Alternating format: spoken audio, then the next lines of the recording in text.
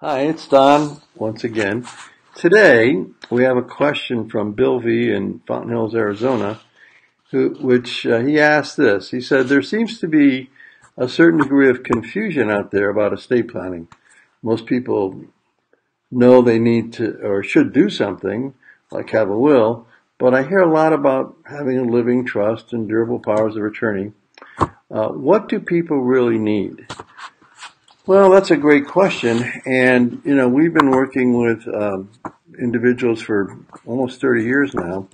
And actually, what we've discovered is that most people are best served by having a combination of essentially four documents: a revocable trust, a durable powers of attorney, which means that if somebody becomes incapacitated, they pick someone to act on their behalf, a last will, and what we call now advanced medical directives.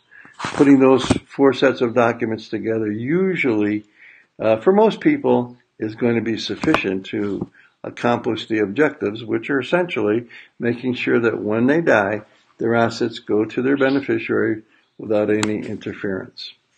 Thanks for your question, Bill. We look forward to talking to you again soon.